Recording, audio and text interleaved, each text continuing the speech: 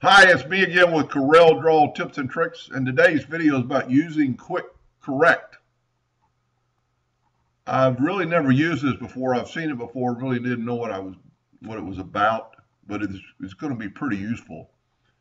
And I'm using Corel X6 right now because I've evidently got a glitch in my 2018, and Quick Connect does not currently work. I am going to contact Corel and see what the glitch is, or if that's one of the problems that they're having with it. That's the only glitch I found in 2018. But anyway, this is really cool. If you do a lot of work with a certain phrase or a certain word, and you got to really pay attention to what keys you use. But I'm going to go ABC and hit enter. And it wrote out my website or my email address. And feel free to email me if you ever have a Corel question. But there's a lot of ones already built in, so I'm just going to hit the that and the C key and hit enter, and it gave me a copyright. I'm going to hit this and the R key, and it gives me the registration mark. So that's basically it's a shortcut. So there's two ways to get to this. Go up to Tools, Options, Workspace, down to Text, and then to Quick Correct, and this right here, and you can see the ones that are already listed. And I mean, it's just for words that maybe that people would normally type wrong.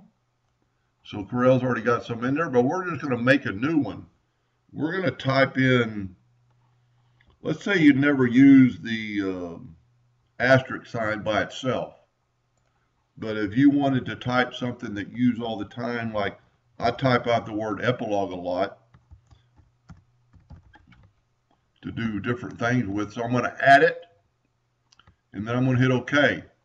Now we're going to get our text tool, and I'm just going to hit the asterisk key and hit enter, and it typed the word epilogue. That's pretty cool. Now I said there was two ways to get to it. The other way is just to take your text tool and highlight your text, and then right click your mouse, and there's the Quick Correct right there.